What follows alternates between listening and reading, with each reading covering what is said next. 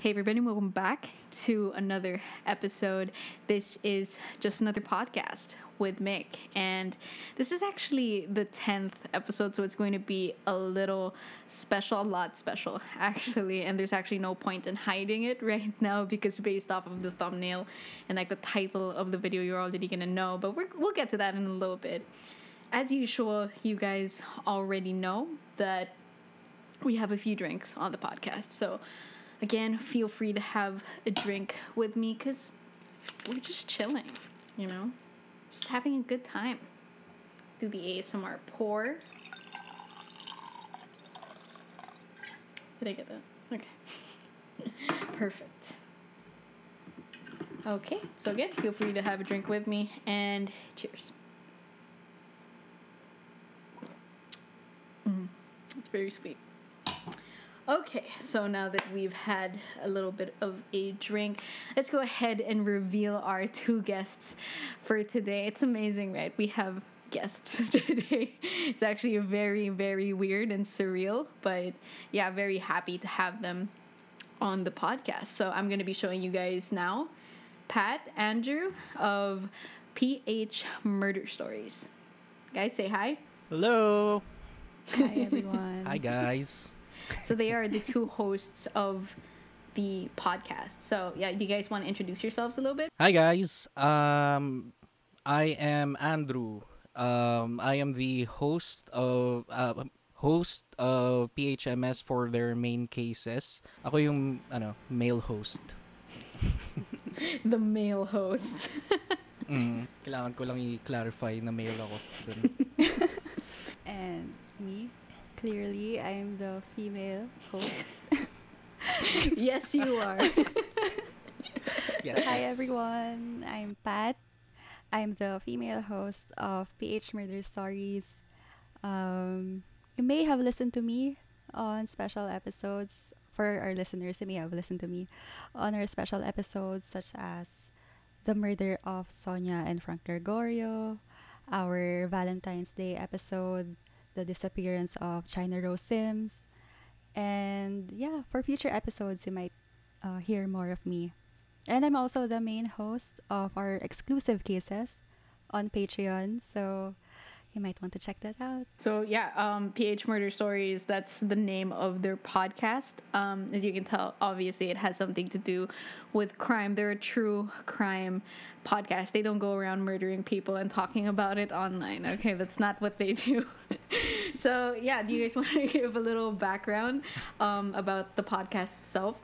So PH Murder Stories, it started last year, August last year, and it started as just a website actually. Like we wanted it to just be a website. We would post the articles about the crimes that we may have heard of, and after a while there were talks about doing a podcast instead, because I think around that time podcasts were really the thing. I mean, it was during the quarantine period, I think. Definitely. Like, that's something I definitely started listening more to during the quarantine is podcasts, for sure. After a few more discussions about it, we decided on doing a podcast because we were fans of not just true crime, but podcasts as well. Yeah, just to give a quick background nga rin dun sa background ni Pat. Yung PH Murder Stories kasi nag-start with to introduce lang yung writers namin, which is si JC tsaka si Philip. We're a team of 6 currently. Tapos yung si JC and si Philip, friends namin sila since yung college days namin. And around third year college, na nagkaroon nga sila ng parang initiative to start a website about centering around yung mga Philippine murders and stuff. Bumalik yung idea in terms of starting a website, tapos ayun, nagkaroon ng discussion on like feasibility stuff. Nagkaroon ng parang conclusion na better to adapt to like more modern media. So yun, doon nag-birth yung idea ng pag-start ng PH Murder Stories as a podcast. Grabe yung meetings nun. And if I remember correctly, I think si Doy yung nag-bring up ng podcast ng podcast idea? To give context lang, not just a host, I am yung parang go-to guy for like, kasi mixing and cleanup for the episodes eh. Kasi wala lang, na-bring up ko lang kasi may background ako dun eh. Sa like audio production and stuff. So yeah, I think it's super cool that you guys like they're so serious. Like they're a team. Like as he said earlier, they're a team, and then they have all these meetings. And a while ago, he was saying that they had this meeting on the feasibility of a podcast, and it just seemed so serious. It's funny because like the reason why I started my podcast is because I was literally just wondering what the heck can I do on YouTube? Like what else can I do? Right? There's nothing more I can do than just talk to the camera. And I was just like, wait, what if I just sit down and talk to the camera longer? You know? Like that was literally how I started the podcast. That's how I got to it. Prior to creating the podcast, di ba? Parang may marami ka ng vlogging stuff na na-create nun eh. So, well, yeah. But malaki like, yung experience dyan eh. it was just more of just So like nakita ko. talking head videos, right? I always had a script. I'd always write it ahead of time. This would be just like me sitting down and just like ranting on the camera, which is what I've been doing for the past 9 episodes, right? So yeah. But anyway, other than all of that, why true crime? As we said, nag-start with nga to sa two writers namin, sila JC tsaka si Philip. International relations students sila nung college. Through that, maraming mga discussions on like more political side, the dirtier, grimier parts of the Philippines. And knowing both of them, He's always had an affinity for true crime. oh, and like political discussion and stuff. So yeah, and writing, parang dati niya pa gusto mag-create ng some sort of output. Plus si Philip naman, in terms of his history, I think parang dati pa siya may community involvement sa nila, sa parts nila sa Taguig. And through that, yun nga, may pareho silang may parang political affinity in terms of political interest sa mga kung ano yung happenings and mechanics ng nangyayari sa Philippines in terms of government and stuff. To start with, parang naghanap siya ng mga people na kaya i-produce yung output nga na na-discuss before. So, two media graduates, which is yung production side, si Jared, and me, yung host / yung cleanup crew ng audio. Well, ako personally, I'm really interested din sa true crime kasi kaka-trigger ng curiosity mo. Like, what happened next? Or kung nangyari man yun sa'yo, parang mapapaisip ka, buti na lang hindi nangyari sa'yo. Or ganun. Parang, in a way, precautionary measure din siya. Which I read din in an article before na, especially women, very interested ang women sa true crime kasi they know that they're more vulnerable or more susceptible to ganong crimes or ganong attacks. So, by listening to or by tuning into true crime stories, ganon, You learn to be a little more cautious. yeah, they at least know what to do or what to avoid. I remember reading like my first reading something about rape online, and then it was like it was a case. I don't remember it specifically, but I remember the photo, and I was just so scared. I was just like, oh my god. I think the case was just like typical routine, the girl's typical routine, and then she just gets caught up in whatever, like somebody abducts her and then like rapes her and then just throws her to the side. And I remember reading that. I was like, oh my god, I'm never going outside again. Oh my god, try mong gawin to on a daily basis. Weekly basis pa na mag-record ng mga gruesome stuff na pinagsusulat ng mga to. So you guys have So, been yun, kaya podcasting for the past few months, right? No, it hasn't been more than a year. So like you guys have been doing pretty well, like really well for someone who hasn't been doing this for over a year. What can you say that sets you apart from other true crime podcasts here in the Philippines? Well, I think what sets us apart is we have the most unique lineup of cases. So most true crime podcasts in the Philippines have episodes about Pepsi Paloma, Lucila Lalu, the Chop Chop Lady, Visconde Massacre, Nida Blanca. So those are the go-to cases of a lot of true crime podcasts. And we focus on lesser known cases because we want to shed light on them and we want to give them the attention that they deserve because we feel that they also need to be heard. Amazing, grabe yung grasp ng writers in terms of like the landscape of crime in the Philippines talaga eh. Parang for leisurely time minsan parang TV Patrol yata yung paboritong panoorin ng mga yun. What do you do in your pastime? Oh yeah, I watch TV Lalabas Patrol. nila yung serials nila. Oh yeah, speaking of, sorry, but like this is kind of a big deal for the both of them because on their podcast they don't actually show their faces. It's a mostly audio type podcast. So this is actually the first time that they're revealing their faces. These are the faces, the hosts of PH Murder Story. Take them in, people. Take them in. Yeah, actually, para before the recording na ito, parang nagkaka-discussions kami ni Pat kung gaano kami ka-nervous para lumabas eh. Sanay kami talaga kasi sa sa microphones lang, pero hindi on camera stuff. So, hi guys! Here's the face reveal of the hosts of PH Murder Stories. There we go. Nice There we have it. all. This is how you're gonna pitch. This is how you're gonna pitch this video to your viewers, guys. Face reveal. Face reveal. So, since you guys are a team, right? So that's kind of like a struggle because there are a lot of you and there are different minds, just kind of working together. In my case, it's usually just me. If anything, I have help from a friend. So at most, my team is me and my friend. But like, at the end of the day, was there a learning curve to starting the podcast? First off, to work as a team, I guess yung una. Kasi nagkaroon ng extensive meetings like kung paano i-schedule lahat ng releases ng cases and stuff. Yeah, pero other than you that, guys have to allot time for that. Yeah.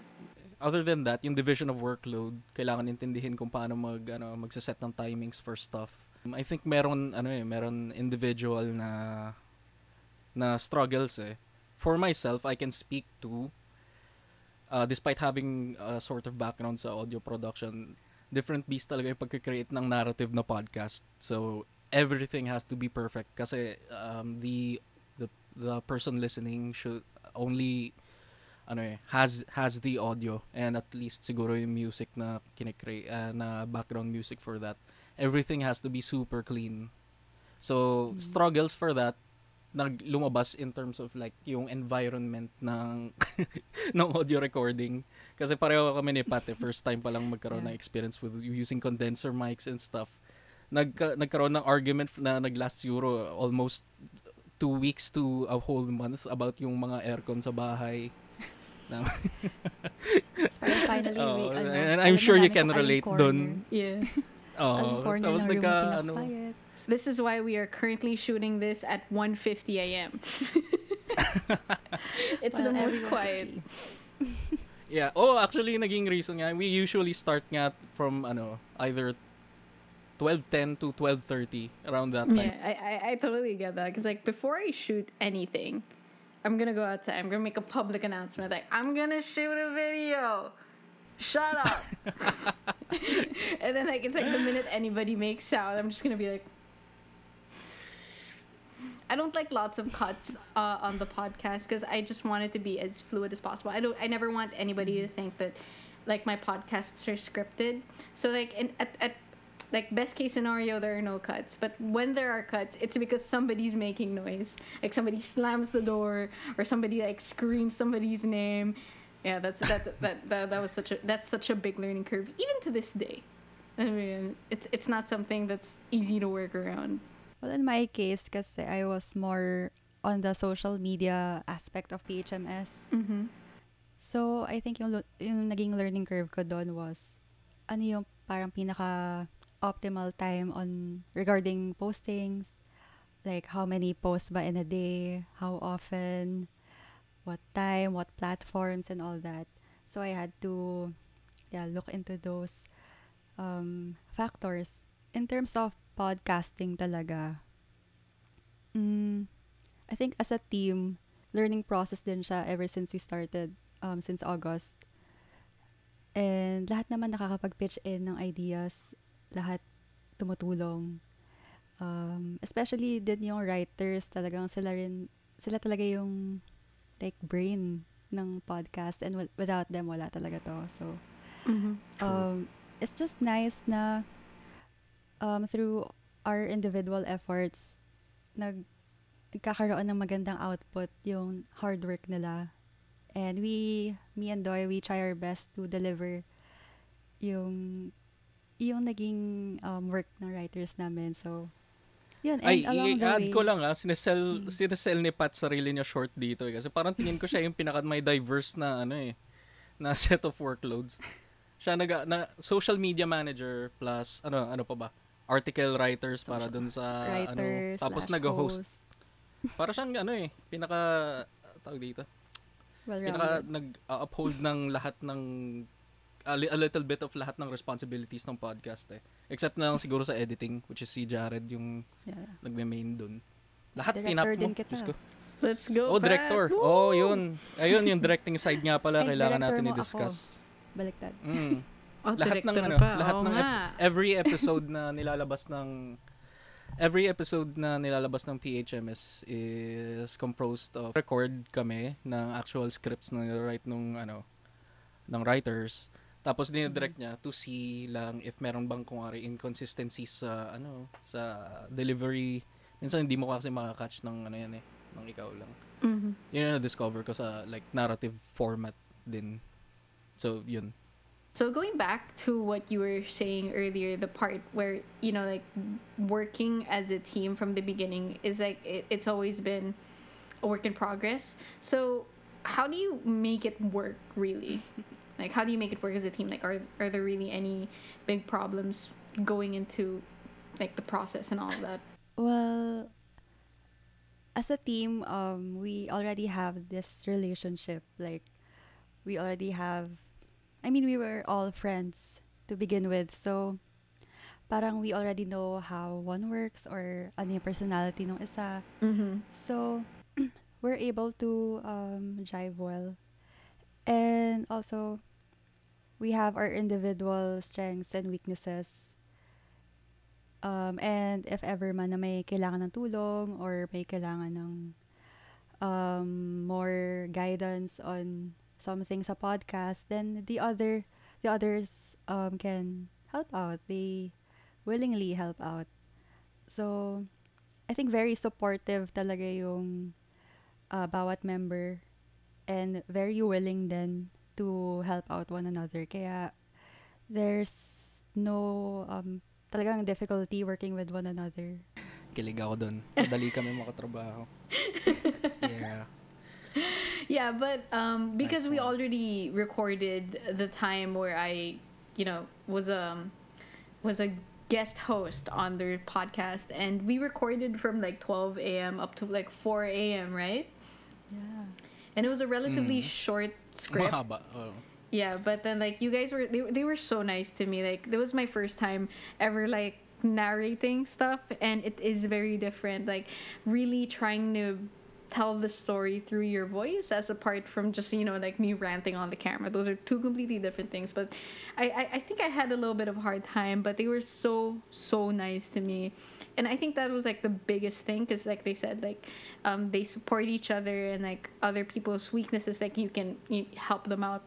That's one thing that I really appreciated during that process, because like when it's me and I'm shooting from like 12 a.m. up to like 3 a.m., I'm just getting mad at myself. I'm alone in my room and I'm just like, Mick, you're so annoying. But with them, it was so uplifting because they were so nice to me and they were so supportive. So I feel like that's such a big thing. And the fact that you guys are friends. Yeah, actually new experience din yun sa amin eh. We already have had a collaboration with another podcast, si PH Campfire Stories with Earl.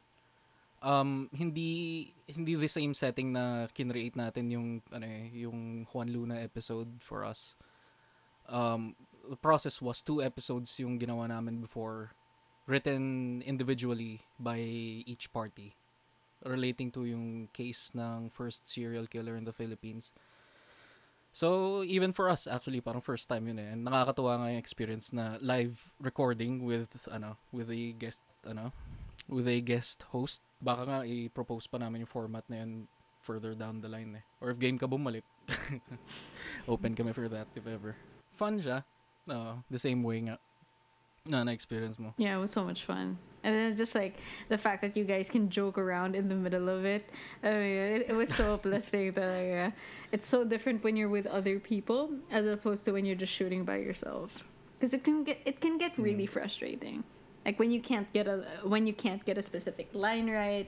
That happens to me too. Like when I shoot my videos, it's a script, right?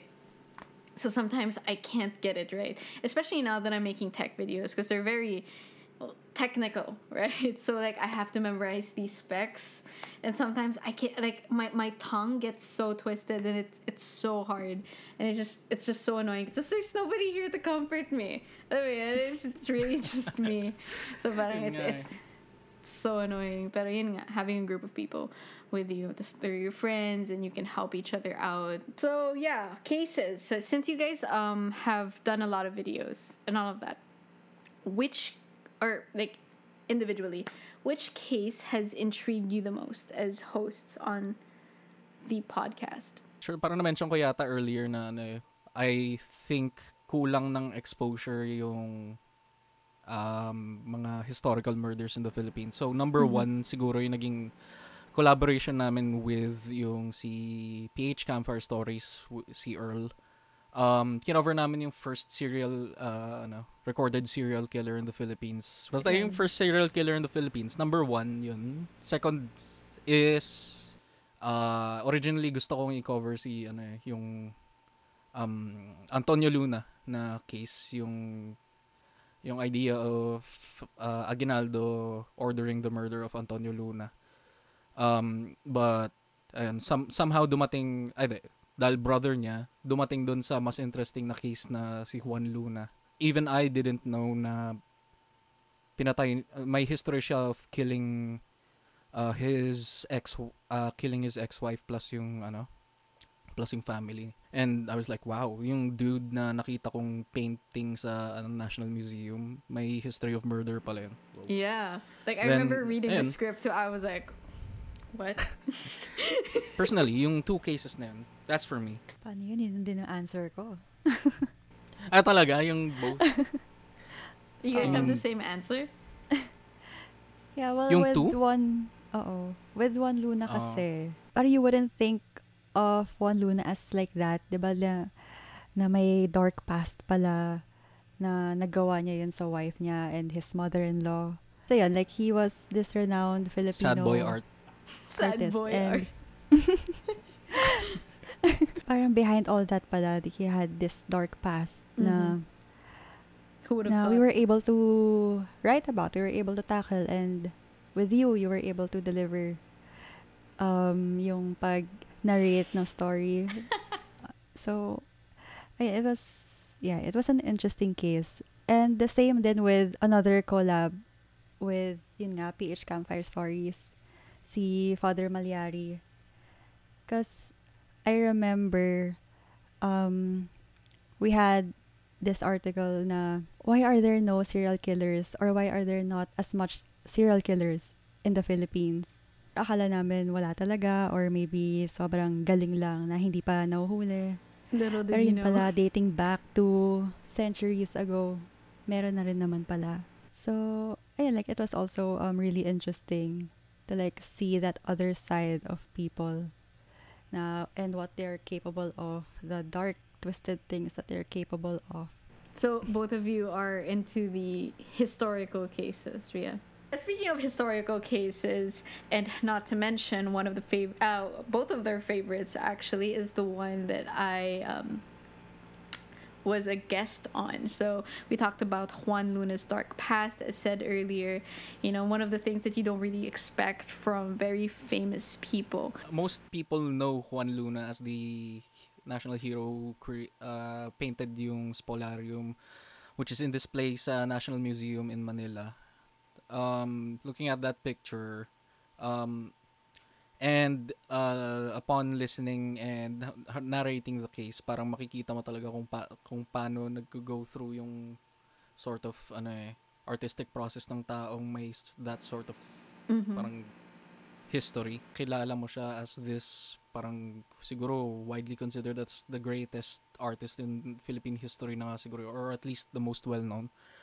And even those people, though artists are known to be flawed, parang considering the span of time between the modern age and kung kailan nag-exist si Juan Luna, parang ano na siya sort of legendary figure na parang infallible in the minds of most people, considering na nakikita siya lagi sa like history books and stuff, which almost never mentions yung history niya sa case nga na cover natin with his wife in Paris. Yeah, that would be so super weird, right? To see that in a textbook. Yeah. Like, oh yeah, he painted the spolarium. Also, Yeah, he beat his wife to death. So, like, mapapaisip yung mga tao kung but nakita honestly, I nila think that would bakit have made nasa libro class kong to? so much more interesting.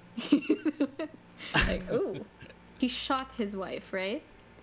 Yeah. Domestic abuse and murder. Yeah, and according to the script that I read, I don't have any basis. I don't have sources. According to the script that I read on their podcast, he was given a pass for temporary insanity, something like that, right? Yeah, something like that. Basta nagkaroon lang ng parang very very minimal consequences for the crimes na kinamit niya. Alam ko parang he had to pay a fine tapos Ayun. another Sobrang babang fine. yeah. Oo. So another payment for parang yung stamp for something.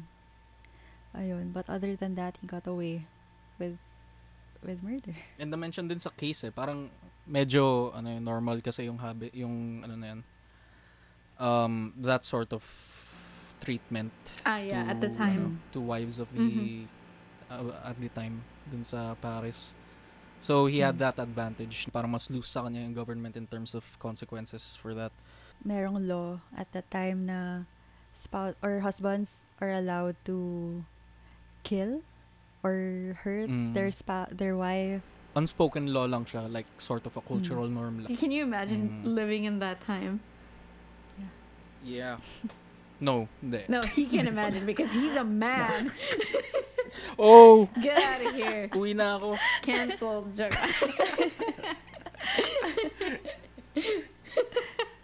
Andrew. Mawawalan na ng host ang PH Murder Stories. After this episode, Pat will be the only host on PH Murder Stories. But, okay, so we've been talking about the historical cases, something that they're both big fans of. But let's talk about something a little more recent, a case that they tackled a little more recently, like Fabel Pineda's case. So this is something that happened just last year in the midst of the quarantine here in the Philippines, where everything was very strict. But I'll leave that to you guys to shed a little light on the topic. So yeah, like what you've said, this case happened in the midst of the lockdowns. Meron kasing nangyayaring sex for pass sa mga checkpoints. So, unfortunately, si Fabel and her cousin, they were victims of this scheme. Policemen taking advantage of their power and Deep sigh, I'm sorry. Yun nga, they would use sex or take advantage of these young women Yeah, that's horrible. anyone para lang makauwi na, kailangan pagdaanan pa to. Yan, for Fabel's case, I think they were on their way home or something and they were stopped by these two policemen and yun nga, in exchange for or para pasok na sa area nila, kailangan makipag-sex sila. They must have refused kasi these policemen ended up sexually assaulting them without their consent. And one of the many cases then at that time, kasi yun nga, very apparent yung ganon in different areas in the Philippines. And ayun, so when Fabel and her cousin went to complain about that incident, instead na yung system be on their side, instead na matulungan sila, They sided with the police. or yung policemen mismo, they did something na lang to put an end to it. And they ended up killing Fabel Pineda. At that time nga, siguro not a lot of people knew about it kasi this was happening while there was this issue going on with ABS-CBN and their franchise and all that. So, So it parang got overshadowed. Yeah. Na-overshadow yung issue ni Fabel. So kami na PHMS, we wanted to bring attention to Fabel kasi Mhm. this was a more serious problem. This is an injustice to this young girl. She suffered this fate na How old was she? around 15? 16? 15? Teenager lang siya. Minor. Grabe, Stress. 15. What? That's insane. That's too much. I mean, like, if it were any age, it would still be too much. But, you know, like, she was a child. Just to give a little context, here in the Philippines, so we have, we've been in quarantine for more than a year already, which is insane. But the thing is, when we're in our, like, the highest form of quarantine, like, the most strict, rather, it's called enhanced community quarantine, or as we call it here, it's called ECQ. And basically, when ECQ is implemented in a certain area, something like the National Capital Region, or basically the city, the metropolitan area, they like to put checkpoints at like borders and all, sometimes even within the city. So basically, you'd have to pass, even if you're in a private vehicle, you're gonna have to pass this checkpoint, and then policemen or military, they're gonna be checking your car, like to see how many people are in it, if you're complying with, you know, the face masks and all of that. Sometimes it does get very difficult to get from point A to point B, and, you know, as stated in this case, there was an obvious abuse in power wherein they exchange getting through for sex. So yeah, just a little context for people who don't know what the checkpoints in this case mean. That's just how it works here in the Philippines right now, which absolutely sucks, but it is what it is. Currently, we are in MECQ, or Modified Enhanced Community Quarantine, which is still pretty strict, but with a lessened implementation of these said checkpoints. So, yeah. Is there anything else you want to say about the case? Another particularly interesting case din to eh. I think ito yung case na pinaka like nag-embody ng kung paano kinoconstruct yung cases within the PH Murder Stories podcast nga. Interests ng writers namin, si JC and si Philip.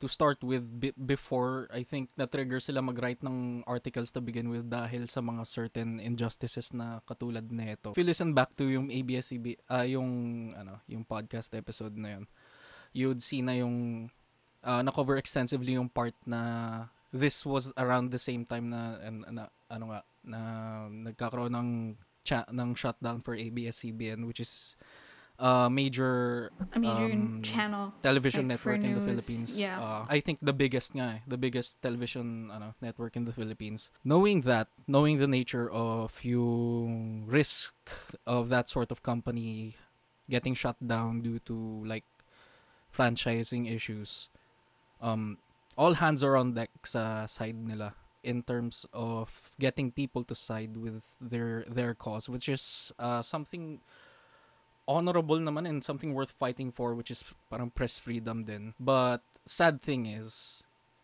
reality still existed outside that issue eh. And so, nangyari nga yung kay Fabel Pineda. Mm-hmm.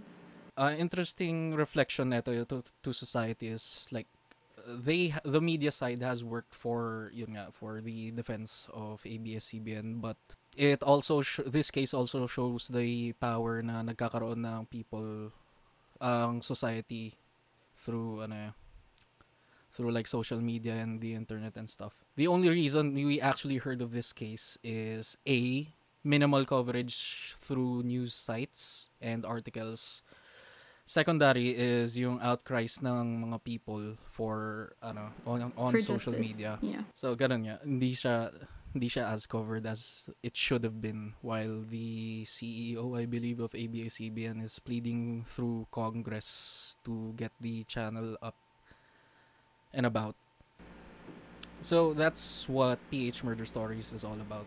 I think in etong case, one of the cases na pinaka nag-embody nga talaga ng beliefs ng writers, ng founders of PH Murder Stories, to shed light on these kinds of tragedies when no one of power will.